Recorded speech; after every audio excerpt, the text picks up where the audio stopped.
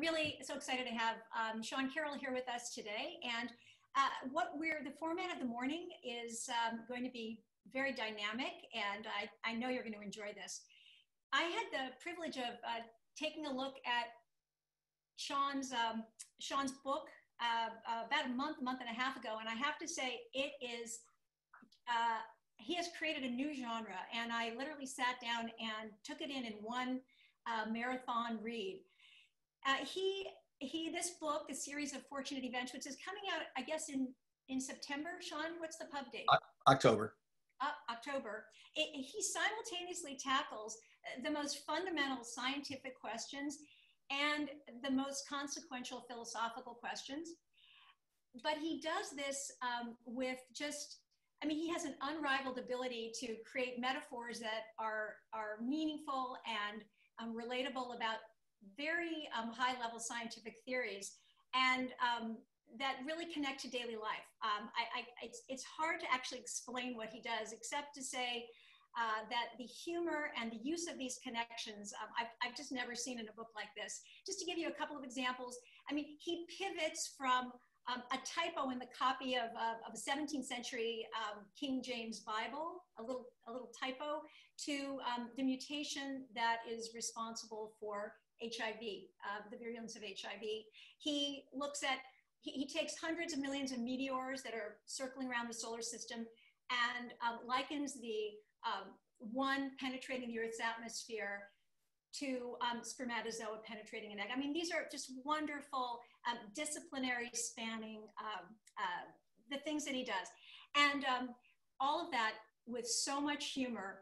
I will tell you that the treat at the end, I don't even know if I want to spoil it, but let's just say that the people who appear in this book will surprise you.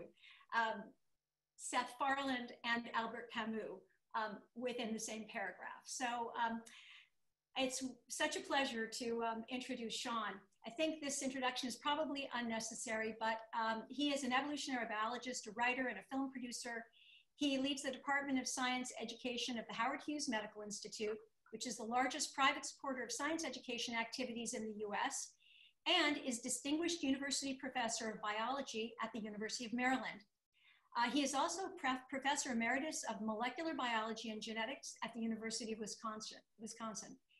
His scientific research has centered on genes that control animal body patterns and play major roles in the evolution of animal diversity, and more recently on the evolution of molecular novelty. He has authored 6 books for general audiences, including, and many of you have read these, The Serengeti Rules, Brave Genius, Remarkable Creatures, The Making of the Fittest, and Endless Forms Most Beautiful. And of course, his forthcoming book, A Series of Fortunate Events. Sean is the architect of HHMI's documentary film initiative and head of its Tangled Bank Studios, has served as executive producer and on-screen presenter for more than a dozen feature films, including Mass Extinction, Amazon Adventure, The Farthest, and Oliver Sacks' His Own Life.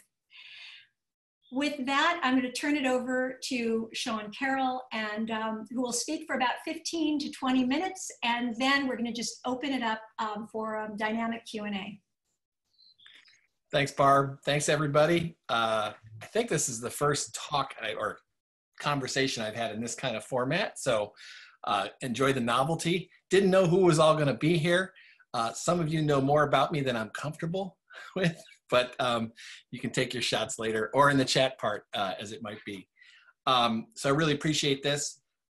I wasn't counting on people who were going to do the reading. I want to explain that both those pieces were really for general audiences. One is for an upcoming article in the Atlantic, and one is a chapter out of the book. Because then that might even lead to a discussion of how we talk about some of these ideas, you know, in general audiences. Because I think this idea of chance is not only hard for people to get their heads wrapped around, but, you know, pretty uncomfortable philosophically for a lot of folks. So I'm going to give you a little bit of background that overlaps with the reading, but you might find a couple of, you know, factoids in here that you didn't read as I give you the background. And I think I framed one central scientific discussion where I sort of hope you'll just have at it. You can aim it at me, but you can also aim at each other, because I think I'm going to throw out sort of a question that will be fodder for everybody to join in on. So I'm going to try to share my screen here. and hopefully get this all right. Here we are. Share. Let's make sure that this behaves. Come on now. It should be. Let's see, this slideshow view. You all seeing that as a typical cover slide for a PowerPoint? Yep, looks good. Okay, good. Okay. So the central question we're going to deal with is the creative role of chance in evolution, and I think the context of that will come out. It just so happens this is the 50th anniversary of Chance and Necessity, if you know the book by Jacques Monod.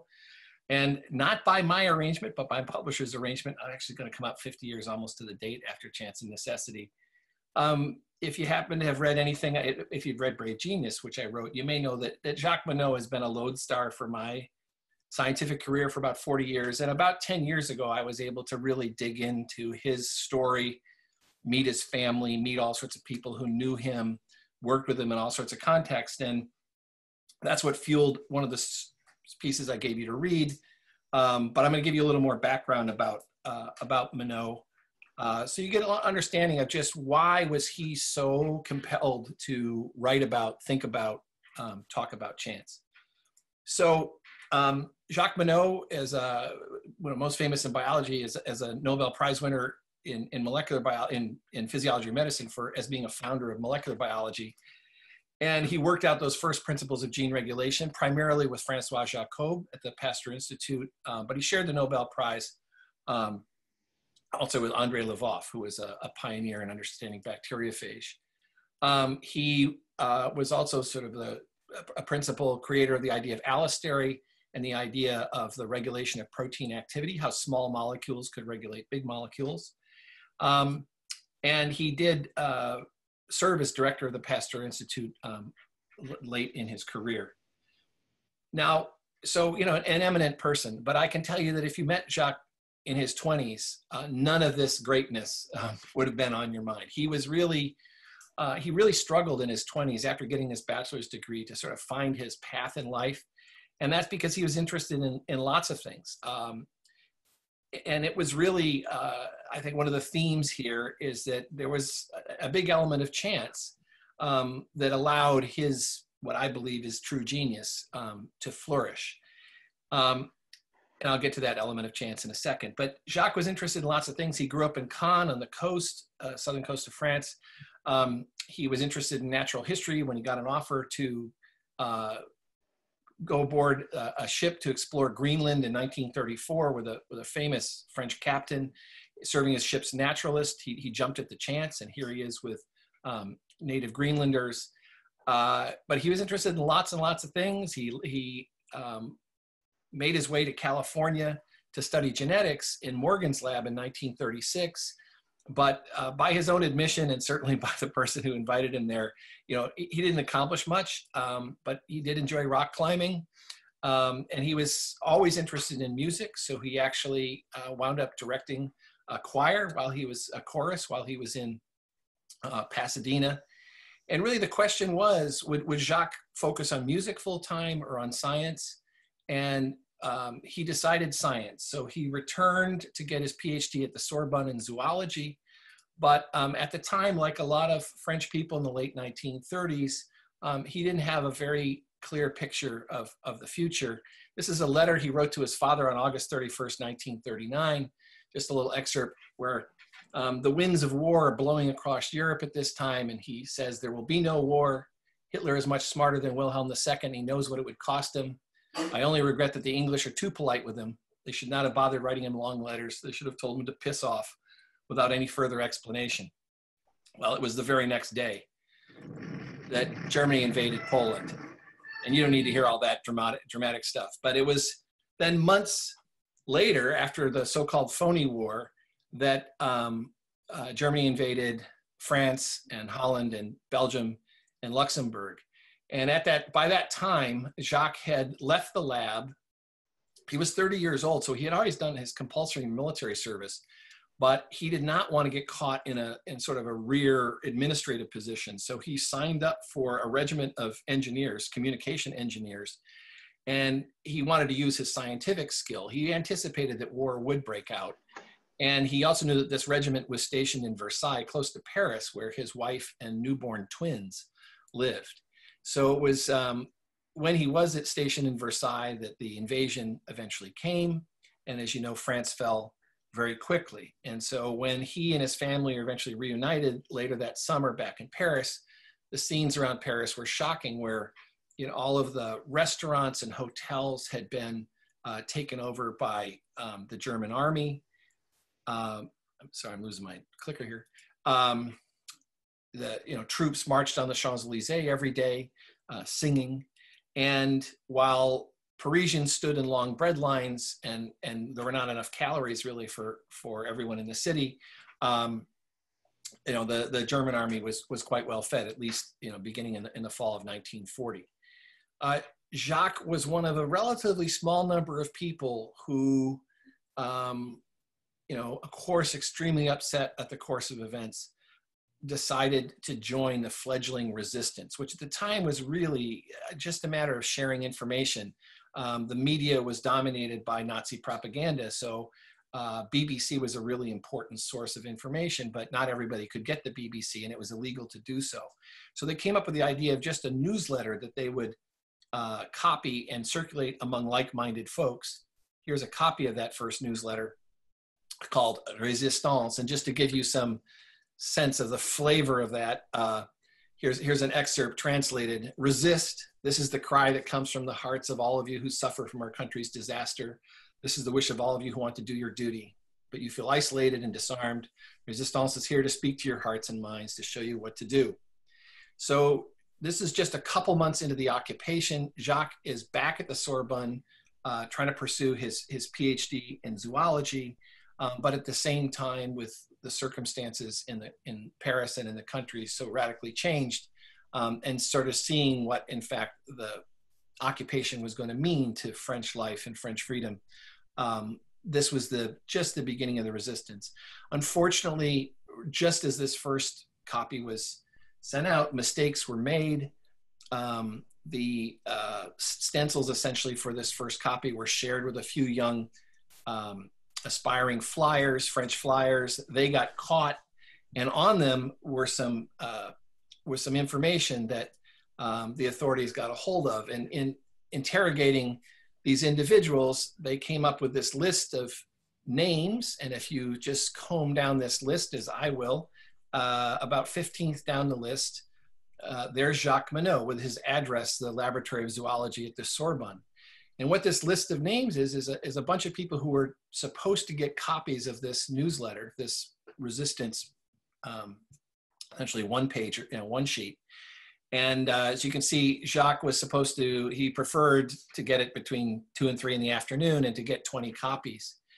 And so the authorities immediately raided all the labs or addresses on this sheet and on another page. But fortunately, the copies of that newsletter had not reached Jacques either at his lab or at his apartment. And he was, with no evidence on him, there was no further charges, no further investigations. One of his friends was not so lucky. Leon Nordman, who was a fellow music lover with Jacques, a lawyer, and who kind of got Jacques into this group, was found with much more incriminating evidence. And Nordman was one of 7 who were among the first resistants who were executed in February 1942. So Jacques learned a very, very hard lesson of that, security was going to be really important in anything that they would do, and that the stakes were going to be extremely high. Nonetheless, after he wrapped up his PhD work, he joined then what was the most militant branch of the resistance, which was that run by the Communist Party. This is his ID card from the summer of 1944, where really, unfortunately, by a process of attrition, the people above him in the resistance were being captured and deported, and Jacques kept getting promoted to where he held the rank of commandant in the resistance, because everybody had military service. The resistance was very well, or was organized along military lines. And Jacques was in the operations bureau, and he worked on sabotage and other sorts of missions like that with his colleagues. This is I refer to as his Willem Dafoe looking badass photograph.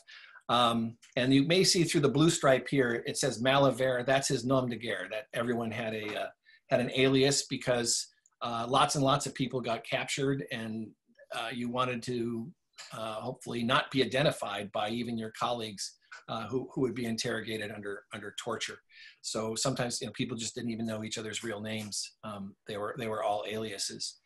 Now, Jacques' role in the resistance, sort of his responsibilities grew and grew. And in the course of researching a previous book called Brave Genius, I met his assistant in the resistance, a wonderful woman named Geneviève Nuflard, who was a music student at the time in Paris.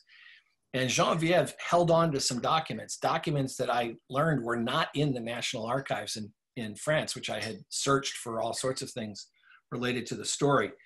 And in that document, I learned that Jacques issued one of the most, you know, pivotal orders of the liberation of Paris. So I'm going to share that with you here. He dictated this to Geneviève, and she kept it. This is on like the thinnest of, you know, like tissue paper that it's typed out on. And what happened was Jacques, the insurrection began in Paris in somewhere around about August 18th or so. But Jacques was extremely concerned that the resistance were way outgunned by, you know, Tiger tanks and all sorts of things that the German army had. And so he wanted them to change tactics, to not try to just occupy buildings because he thought they'd be slaughtered, but to use a tactic that had been used in Paris for really 2 centuries. And so he asked Nuflard to take down this order, translate a little bit of it here, and he asked that suggested they should build wherever possible, beginning with large main streets, barricades that are powerful enough to stop automobiles, et cetera. And these barricades would be twisted and offset in a way that would allow the passage of friendly patrols. They should be defended by armed groups that would have the job of stopping enemy vehicles, and that the population should be encouraged to build these by means of posters and loudspeakers on cars. And after he finished dictating this order, he turned to Nuflard and he said, you know, it's too bad this is going to be ignored. It might actually work. But let me show you a scene filmed by the resistance within a day or two out on the streets of Paris. So in fact, the citizens of Paris did build the barricades, chopping down trees, digging up bricks from the streets. You'll see the fortifications are getting better. They haul out furniture, they hauled out cars for which they had no petrol left, sandbags, etc. You can see all citizens, women, kids, etc. A lot of these barricades were built on bridges, which would be important passage points like this one. And behind the barricades were members of the resistance with whatever arms that they had. Additional arms they had a type of Molotov cocktail that they used that were manufactured in laboratories. I know I'm talking over the dramatic video here. Let you finish. You'll see it. There we go. So the Molotov cocktails were actually manufactured in laboratories and sort of sent through the underground catacombs of Paris to be fed to resistance members in various out in the streets. And so that battle waged for several days, and finally on the evening of August 44th, French troops, followed by their American allies, entered the capital. This is a newspaper, actually authentic copy of that newspaper, one of the resistance groups called Combat, from the official day of liberation of Paris from the 25th of August. And for several days leading up to the liberation of Paris, there were editorials. This is, I'll show you the translation of this editorial here on the left side of the page. There were these anonymous editorials running in Combat every day. And let me give you the taste of the spirit of Paris on August 25th, 1944 from this editorial. 4 years ago, a few men rose up amid the ruins in despair and quietly proclaimed that nothing was lost yet. They said that the war must go on, and the forces of good could always triumph over the forces of evil, provided the price was paid. They paid that price. And it was only a few days later that the identity of this writer and of the staff of Combat was made public, and that writer was Albert Camus. And it was for his role, really, as first anonymously and then for about the next year in Combat for editorials, that he became a national figure and essentially, you know, the voice and conscience of France. And you'll see why. I'll let you know a little about Camus in just a second. So Jacques continued to serve. He actually served as sort of a liaison between the French and the American Army. He was fluent in English. His mother was from Milwaukee. He learned English at an early age, so that was very handy in terms of first in the military and later in science. But once the war was over, he really wanted to hurl himself back into research. He had suspended all of his research to devote his time to the resistance and his time in the military. And he told his first job applicant for now a position in his lab at the Pasteur Institute, he was in search of the secrets of life. And those secrets for Jacques were the questions of, what are genes made of? Remember, this is 1945, right? We do not understand the material basis of genes. And how do genes work to specify the properties of living things? And it's the pursuit of these questions that's going to lead him to a Nobel Prize. He comes over to the US. It's one of the first, after the war, one of the first opportunities for biologists interested in these questions to gather. They gather at Cold Spring Harbor. Many of you would know that Cold Spring Harbor is an incredibly famous place for biologists to gather. Here is Jacques chatting with Barbara McClintock. This first meeting of maybe 70, 75 people that are focusing on heredity, I think I counted 8 or 9 future Nobel laureates at that meeting. So the per capita intellectual firepower was pretty awesome in 1946. Jacques was energized by his first trip to the United States, and he visited the Rockefeller and various places on the East Coast, so much to just get material support for French science, because of course, France had been decimated economically and in terms of infrastructure because of the war. And so things looked really promising. And in 1948, Jacques happened to read a headline in one of the French newspapers proclaiming, as you see across the top, a great scientific event and talking about heredity and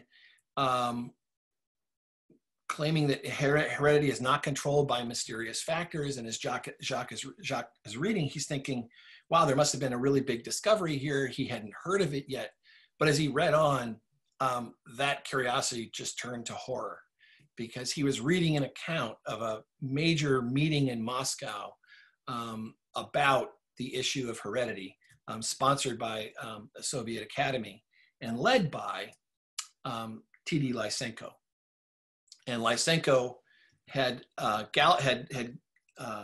called this meeting to really reform Soviet biology. And the direction he wanted to reform Soviet biology is one where his claims that traits could be produced by manipulating the environment, and that those traits could be inherited, that was the new Soviet biology, and that Mendelian and Morganist genetics was erroneous and must be abandoned. And so when Jacques read this, right, when we're sort of on the brink of understanding a new understanding of genetics, he was really horrified. And he was invited to write what turned out to be the one and only op-ed of his entire life in, of all places, the newspaper Combat.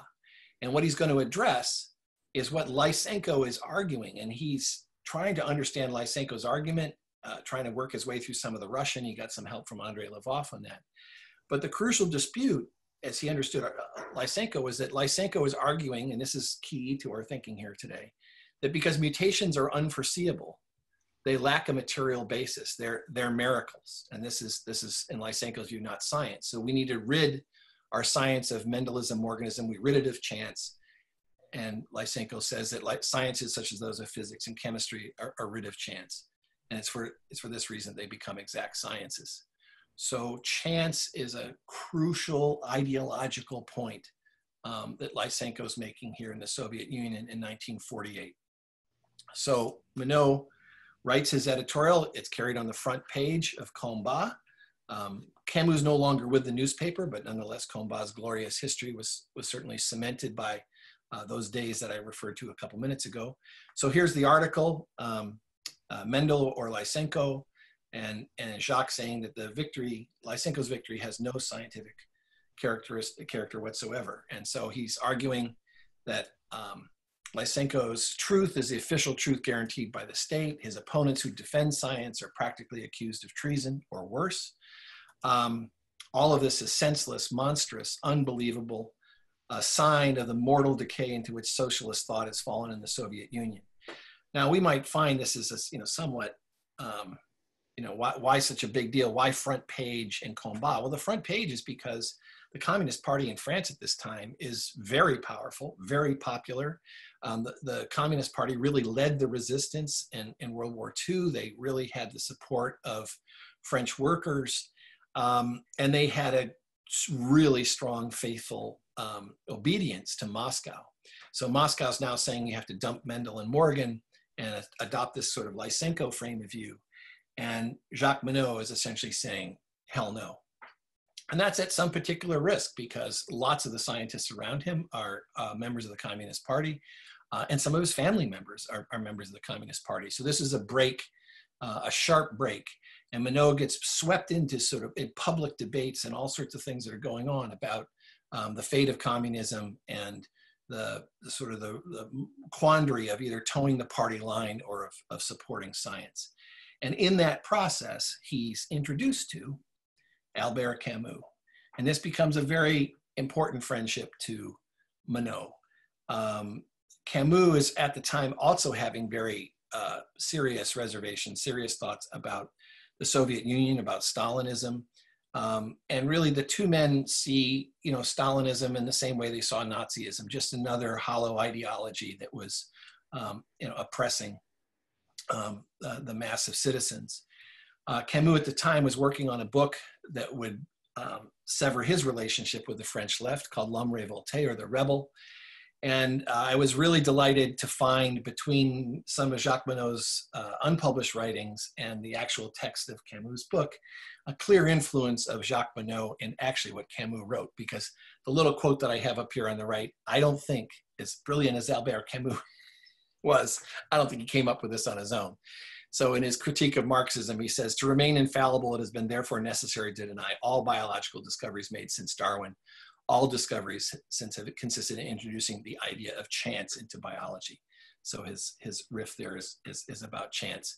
And just a little thing to share with you about the closeness between the two men. I was also delighted when I asked family members to look at Jacques' copies of Camus' books. Here's his copy of L'Homme Révolté, and the inscription from Albert Camus above there, where I've translated to bottom, and to Jacques Monod, this answer to a few of our questions.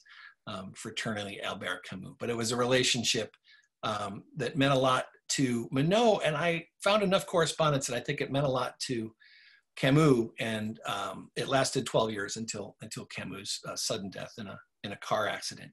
But that influence of Camus was something that drove me to write that book, Brave Genius, because I was struck that when years later, after his Nobel Prize, and Jacques wrote his book, his sort of essay on the meaning of the philosophical meaning of molecular biology, it opens, his epigraph is from Camus' Myth of Sisyphus. And in interviews, he cites Camus. So he's very much of a Camusian mindset. And I wanted to trace essentially what was the genesis of that relationship.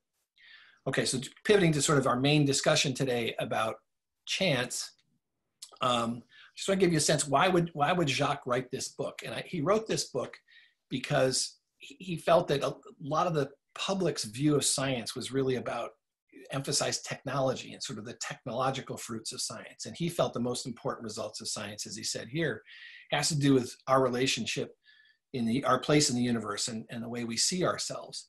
And this is, of course, if you know any Camus, this is entirely Camusian as well. And but in this book, after about 5 chapters or so of a little bit of philosophical background, a little bit of molecular biological background, he gets to the heart of it. And I just want to give you 1 or 2 quotes from Chance and Necessity, central to our discussion today. So Jacques, this is 1970. And, so we're, more than a century past Darwin, and he certainly is as every bit a Darwinist, but he wants to emphasize the role of chance. The role of chance beginning to be understood by molecular biology through understanding the structure of DNA, the molecular basis of mutation, and the nature of the genetic code, as much as we knew in 1970. Of course, we weren't able to even sequence DNA at the time. So chance alone is at the source of every innovation, of all creation in the biosphere. This central concept of modern biology is no longer one among other possible hypotheses. It's the only one that squares with observed and tested fact. And nothing warrants the hope that on this score, our position is likely ever to be revised. And just to sort of rub it in, he says, you know, there's no scientific concept in any of the sciences more destructive of anthropocentrism than this one. So, you know, Monod doesn't really know what's going to happen. It's his first book. It's got these technical appendices to it. It's kind of got a lot of formal philosophical terms. And it's a bestseller. And if you read, it's only number 2 to Love Story in France at the time, because after all, it is France. So Jacques is then interviewed by umpteen, media outlets in France, in Britain, in the United States. I think he does 2 interviews with the New York Times. So for a while, this is quite a buzz as theologians and philosophers sort of join the discussion. And none of them can challenge Jacques on the empirical science. So more of the argument is sort of he's outside his lane as a philosopher, or you can imagine some of the counter argument to this. And many books were written in direct opposition to chance and necessity. At least a couple handfuls. So 50 years later, where are we? Well, what did Jacques know in 1970? He knew a bit, but I'd like to say that there's been major discoveries and advances, some of which not foreseen by anybody, that really underscores the chance nature of existence on this planet. One of my favorites was actually reported 40 years ago this week, so perfect timing for our discussion today. This is the original report from Louis and Walter Alvarez and colleagues of their hypothesis of the extraterrestrial cause of the mass extinction 66 million years ago. This is the first evidence with things like the iridium trace and things like that led them to the thought that an asteroid struck the Earth 66 million years ago and caused a mass extinction. I probably don't need to get into the details of that. I'm going to actually skip ahead 2 slides and just underscore sort of the chance nature of this. I like to refer to this, at least in the book, as sort of the mother of all accidents, because as we've learned more and more about this impact, this is a 6-mile wide rock traveling about 50,000 miles an hour that drills a crater about 125 miles wide in the Yucatan. But it's not just the impact, it's everything that's blown out of that crater that has global ecological consequences. And that's a really destructive plume, and it has to do with the mineral content of the rocks at the impact site. And it turns out that only about somewhere between 1 and 13% of the Earth's surface contains sort of the right mixture of rocks, carbonates and sulfates, such that when vaporized and sent into the atmosphere could trigger a mass extinction.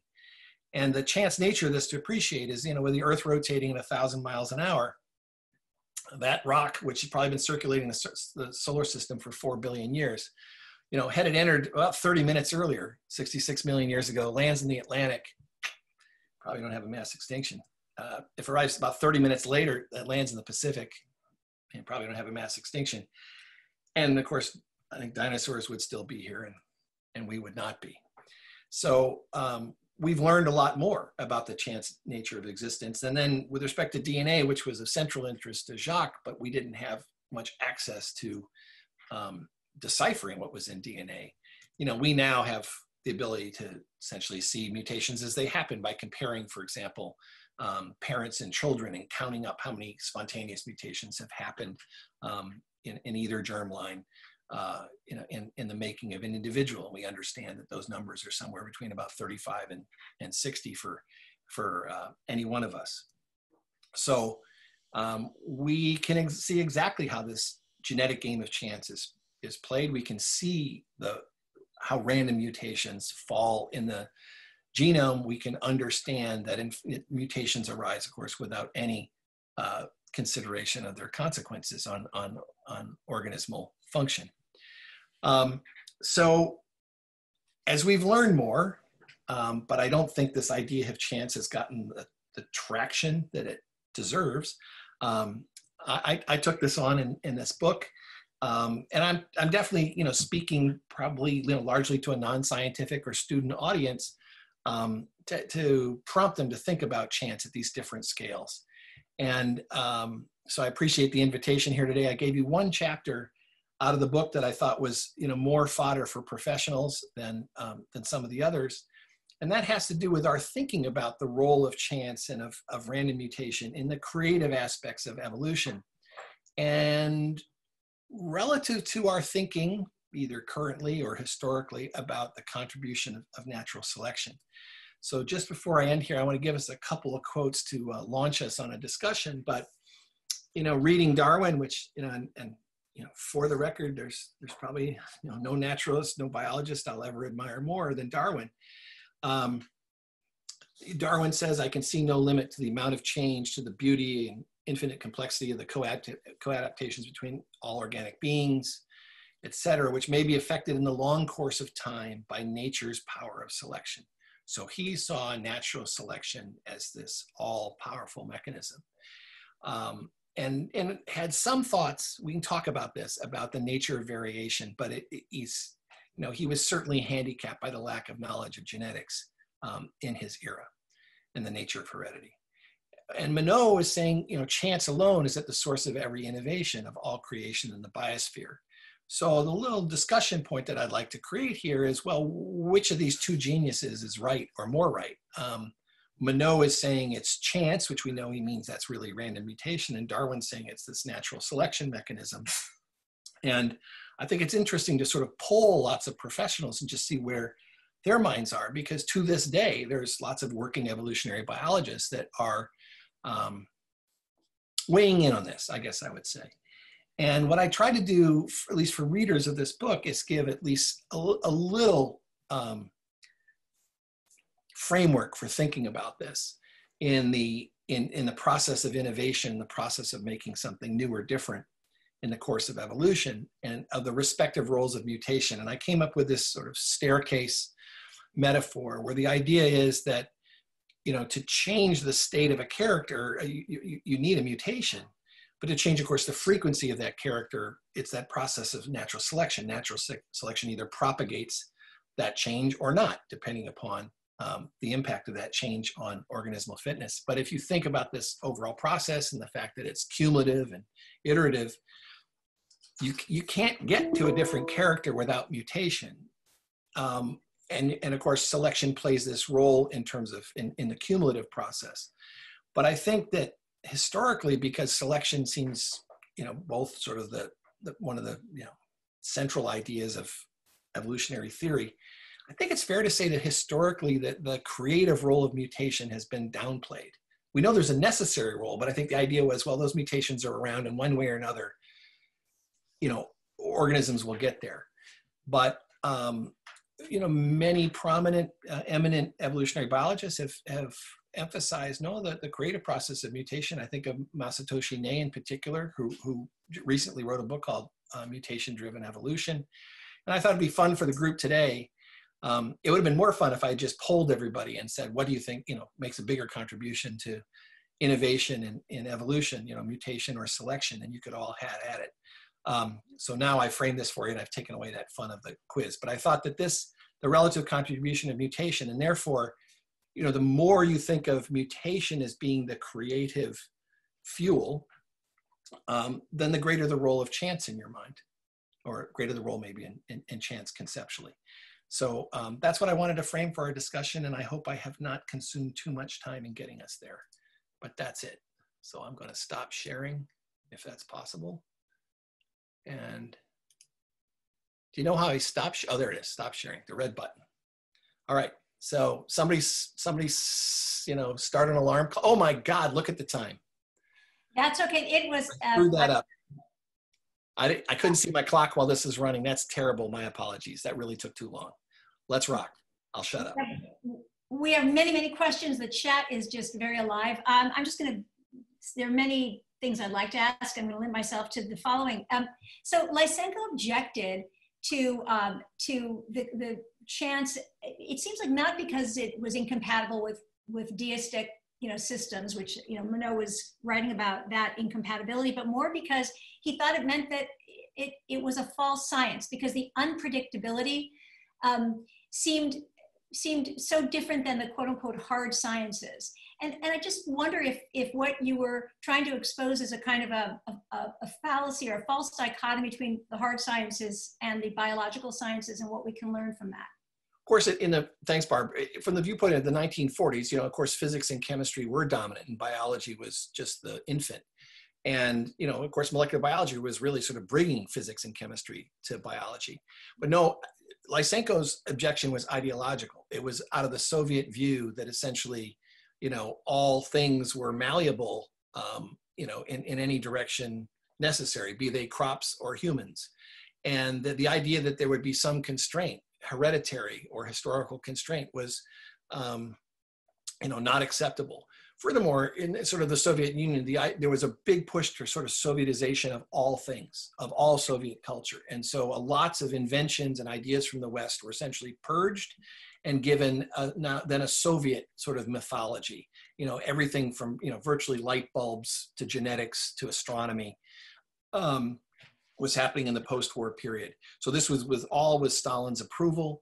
Lysenko was awarded umpteen medals and all this stuff. He was clearly Stalin's favorite, because he was, putting a total Soviet spin on the interpretation of nature. So it was highly ideological. And his argument about chance was that the traditional breeders and genetics in the Soviet Union in the 20s and 30s was terrific. And a lot of them emigrated, when they saw the writing on the wall. That the traditional breeders that were improving crops through this process were used to, selecting random variants that would occur at random and breeding them together and cultivating new crops. He saw that as all too slow, and he thought you could just do this, very essentially Lamarckian process of modifying plants by growing them in different environments, and that these things would be inherited. And so, it was came to be understood, he was a complete fraud. His data was made up. The claims were total nonsense. But nonetheless, he ruled Soviet biology and Soviet agriculture for a long time, made a huge contribution to famine in the Soviet Union and then in China in the 1950s. So this little argument here had lethal consequences for tens of millions of people. Okay, Meredith? Yeah, so thanks so much for that. So we've got a lot of great questions in the chat, but no raised hands at the moment. So if you'd like to verbally ask a question, raise your hand, but we'll go to the chat for now. So we got a question from Randy Nessie. Many previously neutral alleles are deleterious in modern environments, but are there examples of alleles fixed by genetic drift that harm health? And this is great, because you got all more intellectual firepower on this screen than you're going to get out of me. So you guys have at it with each other. Somebody can answer that question better than I can. Anyone like to respond to Randy's question?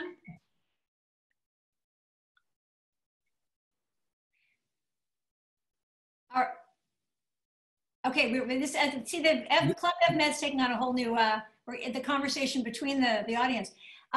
If there's quite a few people who are asking questions, would someone raise their hand and ask in person? That's on the chat? All right, well, I will then, but please, I don't want to name names, but I have some bunch of friends on there. We'd love to see your faces with your questions. Sean, how does CRISPR play into all of this? What would Monod say? Well, as a tool or as a mechanism? I mean, as a mechanism, I think you'd be fascinated with the biology and sort of the arms race that goes on, that understanding that arms race that led to the discovery of CRISPR.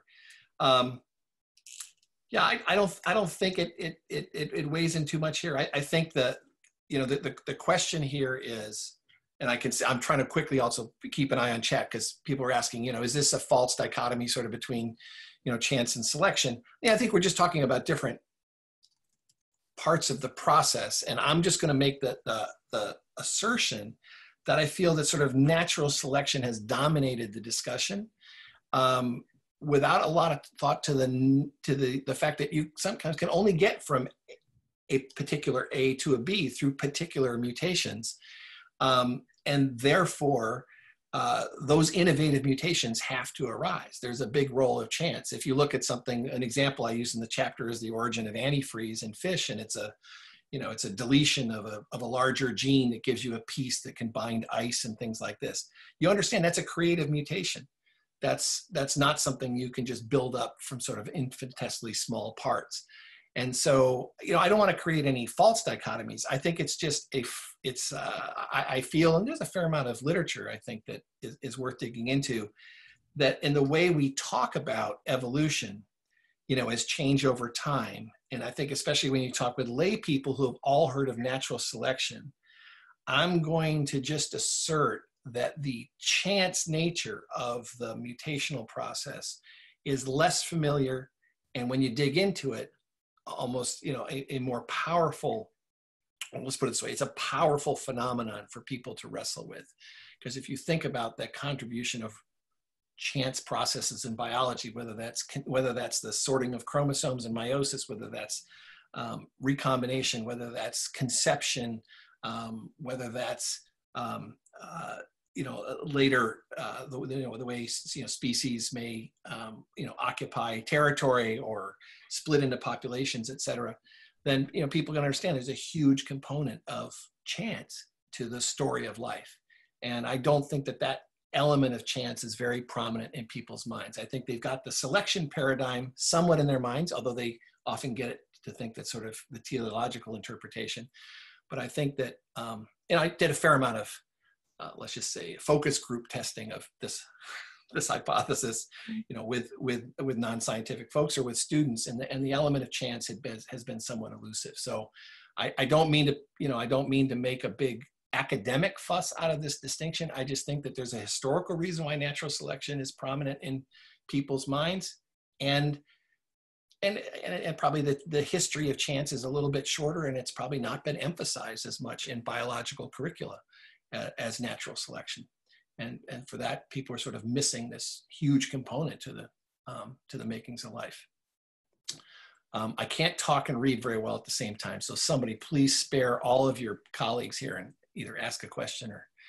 I see a hand up with Antonis Rokas, so he's also got to start with a disclaimer that he's read this book, and he postdoced with me a long time ago in Wisconsin, and he has a lot of stories, but I'll have to tell you that some other day. Antonis, you want to go? Yeah, great to see you. Hey, buddy. What a pleasure. Why do you think chance has been downplayed? Is it because of the obvious sort of consequences for religion, for our place in the universe? I think there's got to be an ingredient there. I think that, if you ask, for example, the American public, does everything happen for a reason? That's a majority view. The sense that there is something, guiding every outcome, as I said, whether it's conception or, or cancer or whatever, is pretty prevalent. And so at least going from the reaction to Monod 50 years ago, I don't think a lot has changed in the sense that, people wrote books that basically said, if you allow chance in the picture here, quote, God is out of a job. So, not my view, their view. And if you perceive it that way, then you see chance as this threat to a worldview. Monod knew that. That's why he wrote the book, and he spends a lot of chapters talking about, essentially discarding, ancient myths. So he had an explicit purpose in bringing chance forward, and I think there's understandable resistance, but I think certainly as biologists and educators that I don't think we've elevated chance as much to its place. Because if you think about chance in, asteroid collisions, or you think about chance in some of the just stochastic behavior of the climate over sort of medium time courses and things like that, and droughts and all that, then we got to understand that we live on a really on a planet that is careening through many random processes. Yes, we have no good. I just want to respond to that, that your correlation between the oscillations of Greenland surface climate and the ventricular fibrillations of the heart was really, really a fascinating a connection that you made in the book, which I enjoyed as a cardiologist particularly. Noga Aharoni? Hi. Yeah, so in terms of trying to quantify the balance between chance and selection, it's kind of a question for the crowd. Do we know if evolution optimizes for a rate of mutation that is more than minimal, that allows a high rate of mutations and a high rate of deleterious mutations than needed, or does evolution just optimize for the selection optimize for the lowest amount of mutations possible? Sure, there's folks who'd like to take that on.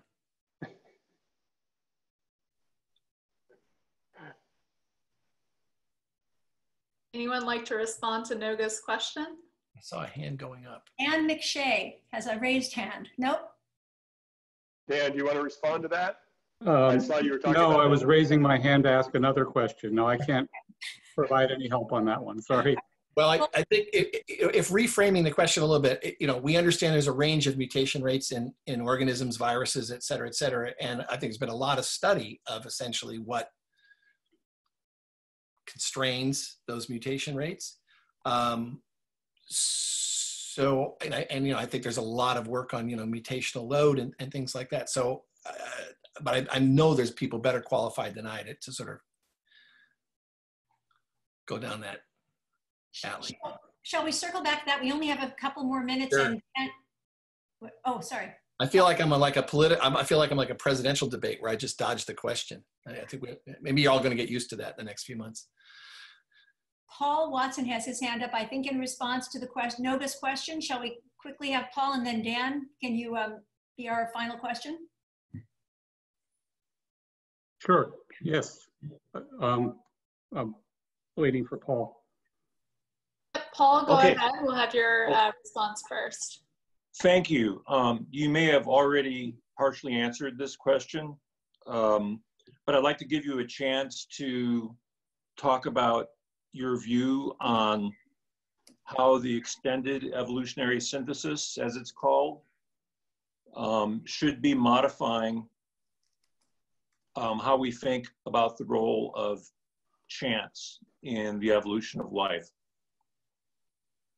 Well, again, I think there's, probably the single most cogent and strenuous assertions are in Masatoshi Nei's book, and I think you would look at Nei as a card-carrying evolutionist like everybody else. And I think it's to give more weight to mutation and more consideration to the nature of particular mutations in the origin of phenotypes. And so I think, if you talk about the extended, of course, not everybody has the same definition of the extended evolutionary synthesis, but if you think that maybe what's mostly happened in evolutionary biology in the last few decades has been more of an emphasis on understanding the genotypic basis of change and of the genotypic basis of phenotypic change, then we're just saying, let's go a little deeper and let's understand the contribution of mutation in a little more empirical and perhaps more of an empirical way than perhaps theory gave us in the decades of sort of the modern synthesis.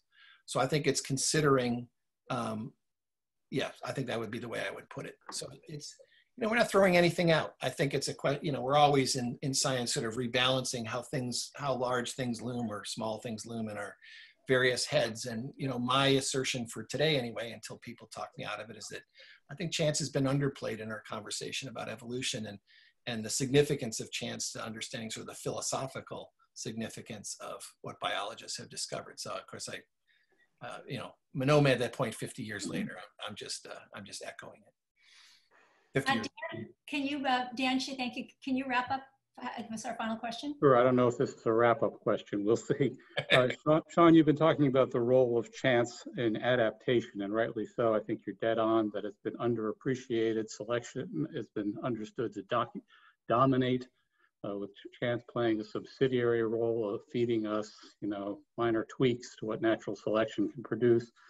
I want to add and get your reaction to another role for chance, which is not in the production of adaptation, but in the production of diversity and complexity.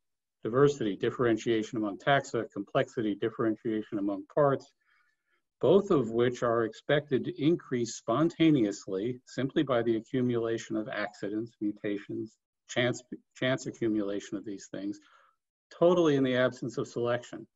Right. So I'm just getting your reaction. So I've been very influenced, by various writers, particularly in seeing, speciation, seeing essentially the branching of the tree of life as, well, so when I say completely possible, I just mean as possible without the intervention of adaptation. In other words, that the accumulation of genetic differences over time is sufficient to isolate lineages. And that basically says you can have a pretty dramatic branching tree of life without the intervention of selection. It doesn't mean those organisms, of course, aren't living under various forms of selection, but it doesn't mean that adaptive change is necessarily driving speciation, that there's a hell of a lot of speciation as a byproduct of simply this chance mechanism of generating genetic divergence.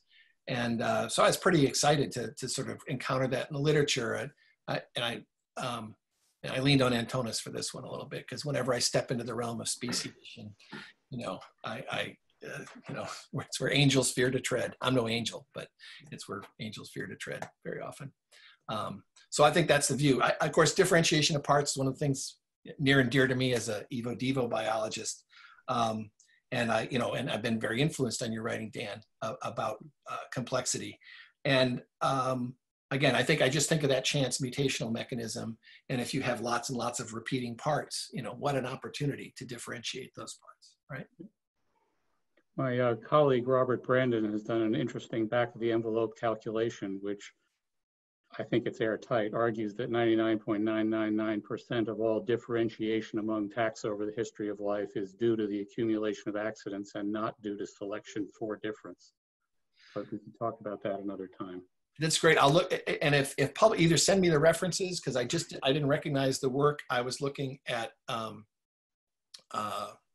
it's Blair Hedges, right? I got to get it. Blair Hedges at Temple, who had sort of written the sort of in the sort of the time clock of life, that you basically see that, 2 million years for most lineages is enough time to essentially create species entirely based on random mutation.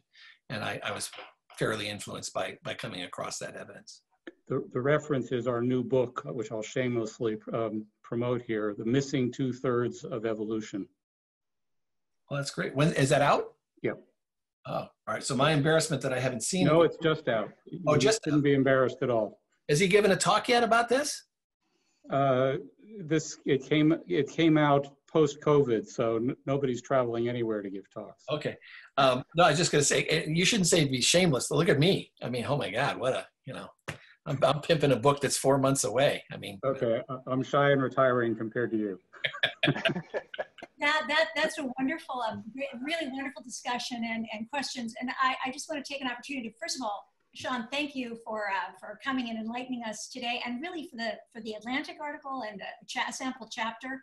I'm really looking forward to see. When is the Atlantic piece coming out, by the way? It'll be October also. Also October.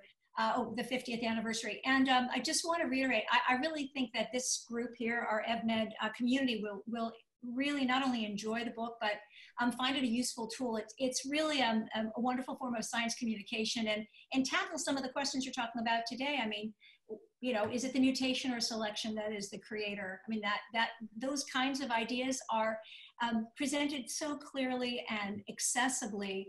Really, I think even a smart secondary school student, I mean, it's really, I think my undergraduates, and I think it's just going to be a wonderful piece of just science communication and information on so many topics, and just bravo.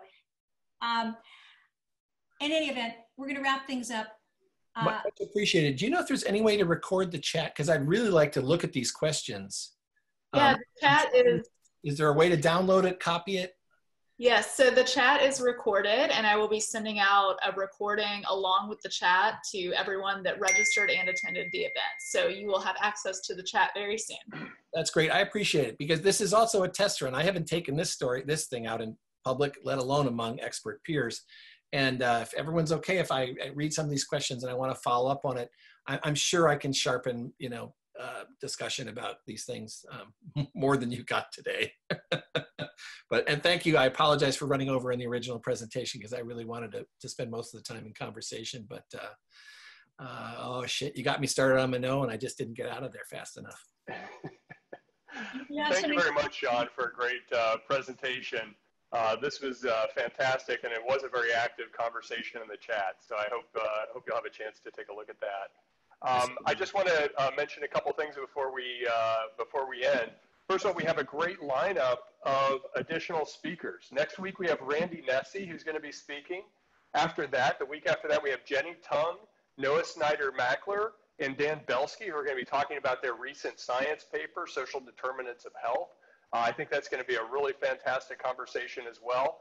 Then we have Bernie Crespi, and he's going to be talking about bacterial selection. And I will leave it to a better description that we will send around shortly about that. And then finally, we have on the agenda, we have Verena Schunemann from University of Zurich. And I saw that you were on, Verena. Thanks for joining today. And she'll be talking about ancient DNA and historical patterns of disease. And then finally, I just want to, again, recommend that everyone, urge everyone. Oh. Charlie? We lost you, Charlie. So I think what he was going to recommend was joining ISEMF, getting involved through the newsletter or becoming a member. And the link is in the chat, which will be passed around with the recording as well. So thank you again to Sean and to Barbara for hosting this, and thank you all for attending. I'll send out the recording soon. Wonderful.